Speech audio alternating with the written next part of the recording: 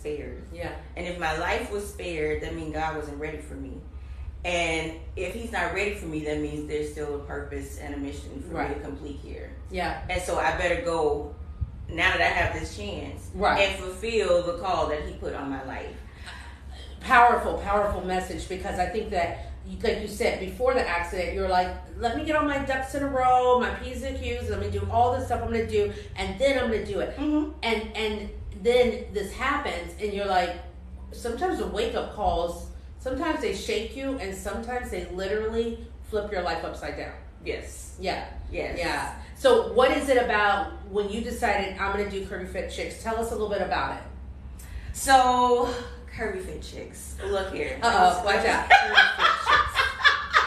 Let me tell you, okay, this is so important for me. Yeah. Because, you know, I've always been that curvy girl. I just came out the womb with the curves, okay? Just came out. The doctor was like, wow, baby got back. Baby got back, okay? They laughed at me with the diapers on, okay? It was back in those days with the cloth diapers. That's so perfect.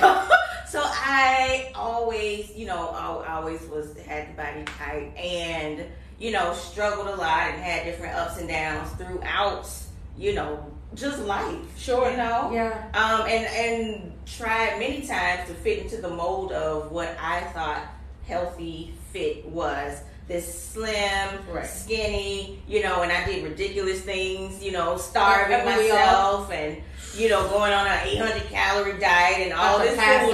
You're like, the room is spinning, or is it me? Yeah. And still trying to exercise. You're about to, about to pass out. No, if I just do 30 more minutes, you know, all this stupidity. Like, look. So I had this, you know, this epiphany, you know, that, wait a minute. Yeah. I don't have to do all of that. Mm-hmm. You know, God didn't make any mistakes with my body. Right. This is the body he sent me with. Right. So this body can be great. Mm-hmm. And this body can be fit. Yes. And this body can be healthy. Yeah.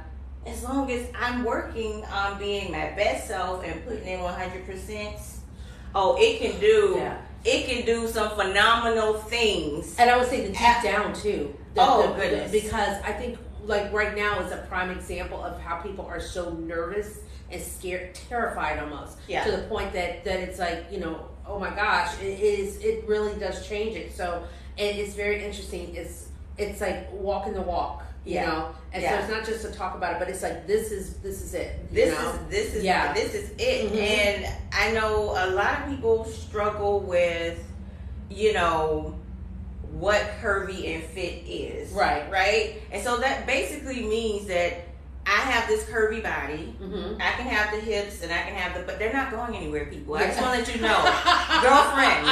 Girlfriend, it's not leaving. The boobs. Oh my gosh. It's not. Oh my gosh. I'm like, can someone please?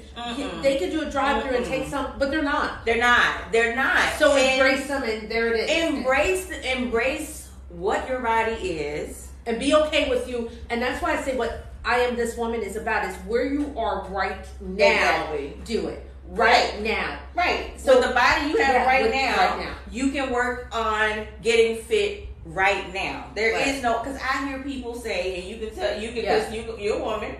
Okay, I'll come exercise with you. First, let me drop 30 pounds first. Right. Why would you need to drop 30 pounds before you exercise? Moving your body, your heart, and especially right now, being outside in the sun, getting out, doing things. Oh, that's so healing. It's so healing. It really, really is. Mm-hmm. So what I love is, how do you get women to look past their objections that what kind of society has placed, and say, come on out, let's move. Yes, it might be like, oh my gosh, I feel like I'm gonna die. That's just because you haven't moved your body. Like, you lift your arm, you're like, you're shaking, but you haven't done anything. So what is it? How do you do that? So there's a lot of mindset work. I love this. Yes. As you can probably imagine, there's a lot of mindset work that we have to go through from the beginning. Right. Because if you don't get this taken care of, nothing else starts. Nothing else matters. Ever will matter. No. Ever will matter if you don't do that. Yeah, you can't. Yeah. You cannot. I don't care what you're trying to, if you don't fix this here, I can go down to 5 pounds and I will see still a over 200-pound woman. Right. Please understand that, okay? Please know this. And it's so funny too, because usually this is blowing up with people making comments and everything. But what I love is that this being done is not for anything else but to, when you come on to see this later, understand that your mindset is everything. Everything. If you don't have the mindset to start the business, to lose the weight, to get the job, to be married, whatever it is, if you don't have that mindset, it means nothing. Nothing at all. I love that you start with mindset. Yes, I start with mindset. Drop my cards.